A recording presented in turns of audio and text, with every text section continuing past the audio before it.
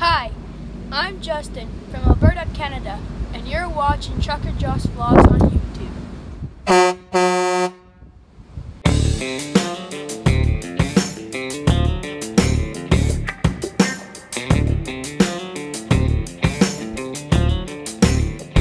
Good morning, my internet friends, all of you. Thanks for tuning into another video today and coming to hang out with me so I'm not all by myself. I don't have Diesel with me now, so it gets kind of lonely. It's just me and my cleaning products. And they're kind of hard on me. You know, they clean everything, but they stink. Even my hands. Actually, my hands smell really nice. The hand sanitizer that I have now, that I found, it's made by a company I don't think that makes regular hand sanitizer. They usually make like soaps and stuff, but I guess since you know the demand went up, they started making hand sanitizer, and I got myself a bottle. Lucky me.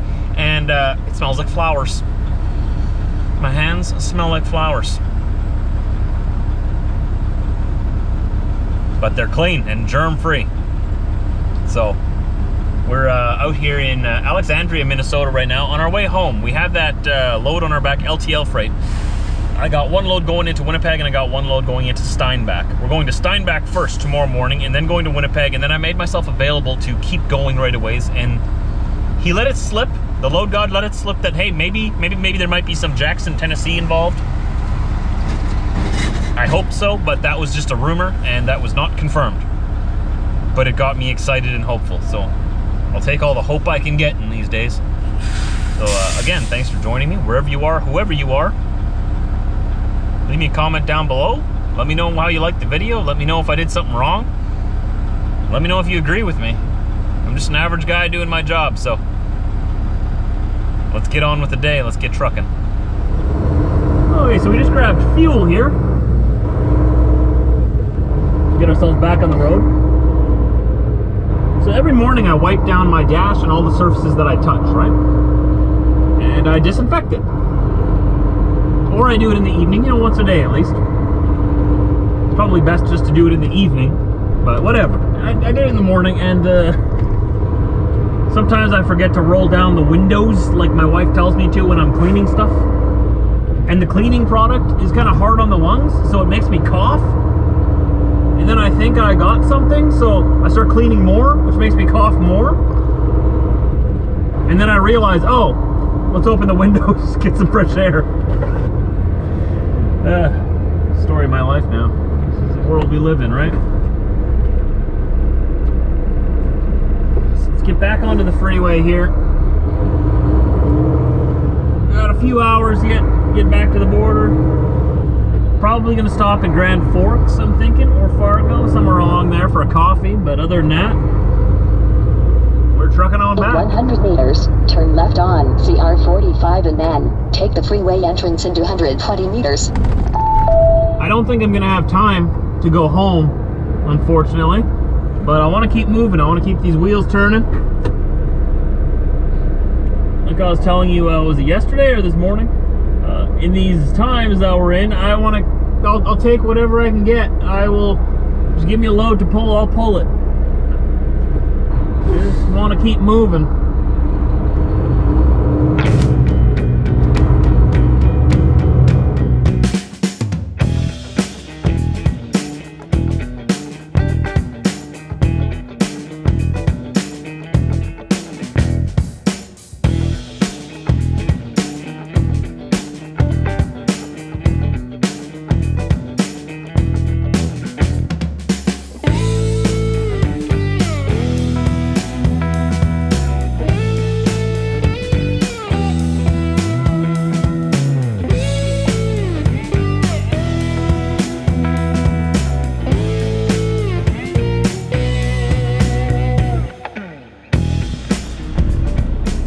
One thing that's nice about not having Diesel with me.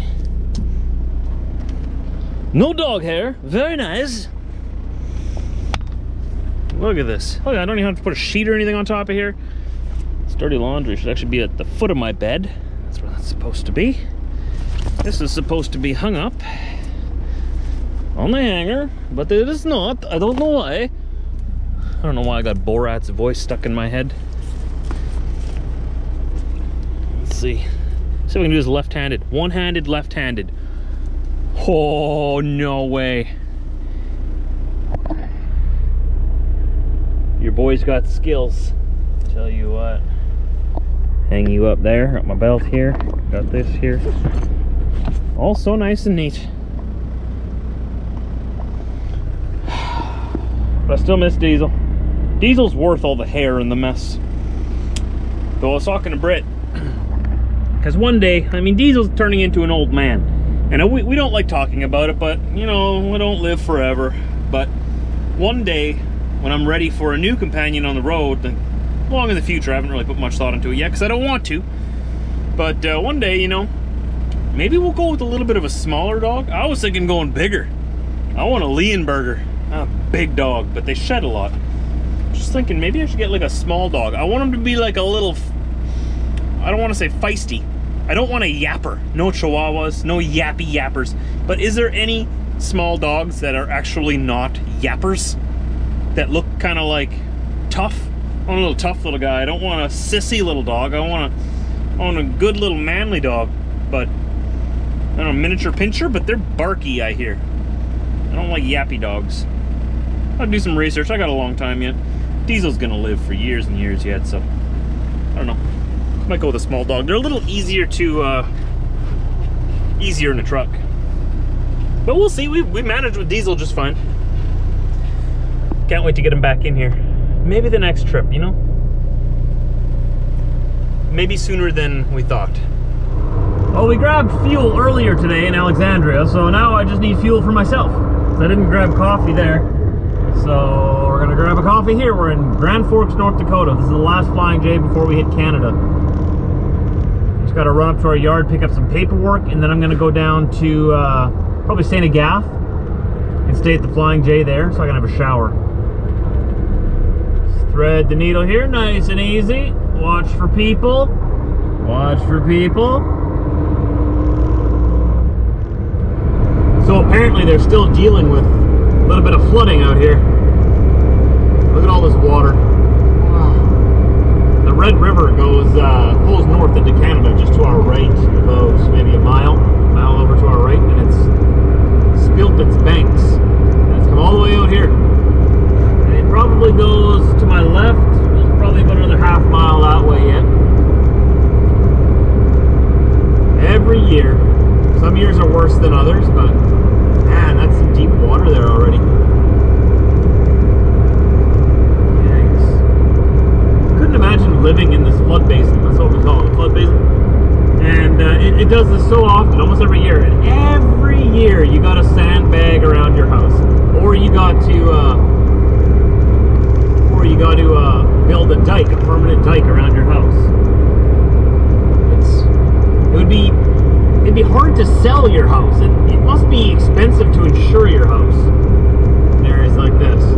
We're fortunate enough that we live on pretty high ground. It would be pretty, I think Winnipeg would have to be underwater for us to get flooded where we're at. Yes, just about coming onto the road. I think this is where the road was closed on the way down. But it's open now. They just have warnings here that there may be water on the road. Here it comes pretty close, right by this sign. Right up there. Coming onto the shoulder a little bit here. It's almost like I'm driving over a bridge, right? Nope. Just the Red River. It's springtime. Look how far it goes that way.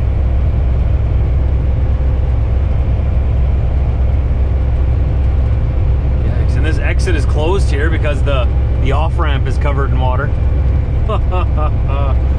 Wow. Look at that.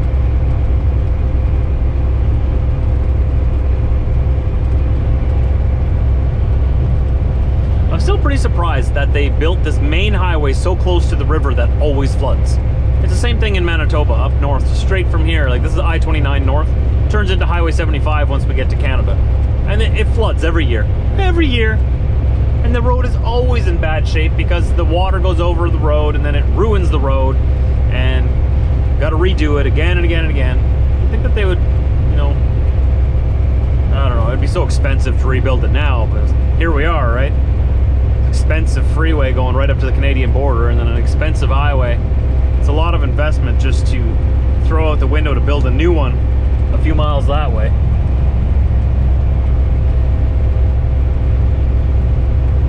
Can't imagine how expensive these roads would be to build. So it works. I mean, if anything, maybe one day they'll just build it up higher yet. Just so that, because that side, look at that side over there, that side's almost underwater. I can understand if they would just build it up higher, maybe. Just every time you redo the road, just build it up like 6 inches, higher and higher and higher. Eventually, I guess you'd have to redo all the bridges, though. That's the problem. That is what it is. Anybody got a boat? Anyone want to go fishing?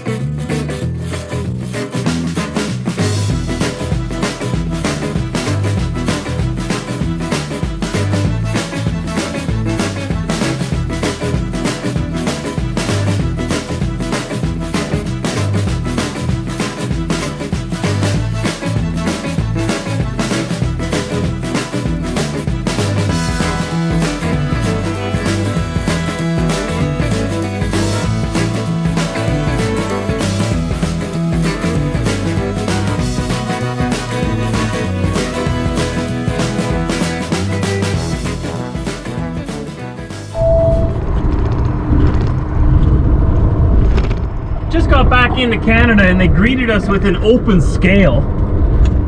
Rude. Turn left. Yeah, we'll turn. I'm getting out of here. They gave me the green light. Still rude.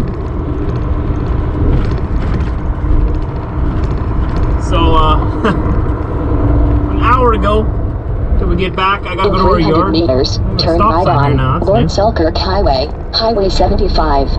Yeah, first I gotta stop here. That's new. New stop signs, okay. I gotta go grab some paperwork. And then tomorrow I'm making both these deliveries. And then it looks like I'm hooking up, or I'm loading up another load in Winnipeg on the same trailer. That's in taking 200 meters, turn right on Lord Selkirk Highway, Highway 75. The load I'm loading tomorrow in Winnipeg is taking me to Southern Illinois. And then after Southern Illinois, I've got some kind of load plan taking me to Ontario again. And then from Ontario back to Alberta. Continue on this road for 13 kilometers. So, like I said the other day, I got my whole week planned out for me again. It's actually more than a week, probably my next 2 weeks. So next morning, we're just letting the truck warm up. Just started her up. We'll stretch ourselves out. I gotta go inside. I'm back good pre-trip. Well, I checked the oil before I started the engine, but you know what I mean. Okay, so today's the day, or tomorrow's vlog is the day when we go and deliver all this stuff. First, we're delivering that last piece back there. And then all of this stuff up here in Winnipeg. So that last piece is going to Steinbach. And all this stuff's going to Winnipeg. Had a really good night, I'm feeling good. Got the tri-axle. And my next load is going to be taking me back to Ontario for some of that heavy steel, I think.